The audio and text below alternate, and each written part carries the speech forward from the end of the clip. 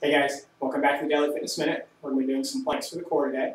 So what we're going to do is we're going to start out with the hands right below the shoulders. Shoulder blades are back, stomachs are in, backs are flat, hips are flat. You want those knees together, the thighs together, the feet together. You want the arms extended but not locked out, shoulder blades back. And then what we're going to do is we're just going to alternate, bringing one knee forward. You're going to exhale as you bring the knee forward, inhale as you bring it back. Keep the body as flat as you can and try to just move that leg, nothing else. Good. Full breath in, full breath out. And you should be looking out in front of you, just in front of your hands.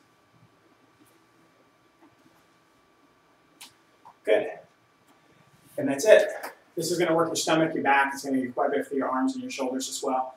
It's going to work a lot of your body. So I hope you guys enjoy it. Have a great day. Thanks a lot.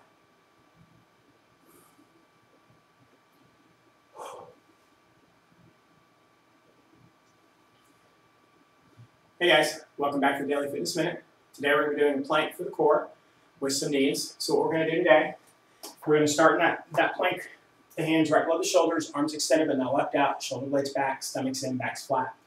And we're going to alternate taking the knees forward, but we're going to add a twist. So we're going to take that knee towards the wrist on the opposite side of the body. So we're going to rotate that body around. We're going to bring it forward. It's a lot of movement here. You want to keep the stomach in tight.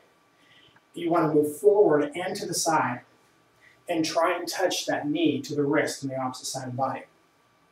You want to exhale as you come forward, inhale as you come back. Keep the stomach in tight, keep the shoulder blades back, keep the body rotating as much as you can back and forth. If you have any questions or comments, let me know. Have a great day. See you tomorrow. Thanks. Bye-bye.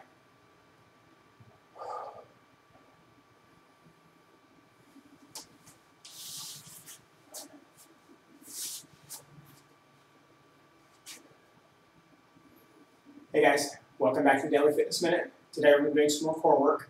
We're going to start out seated. We're going to sit on the ground with the knees bent, and we're going to rock side to side a little bit. Now when you rock side to side, you're going to feel those bones in your butt poking down into the mat. You want those bones to kind of spread out. So you want to go side to side, spread them out to a nice solid base to sit on.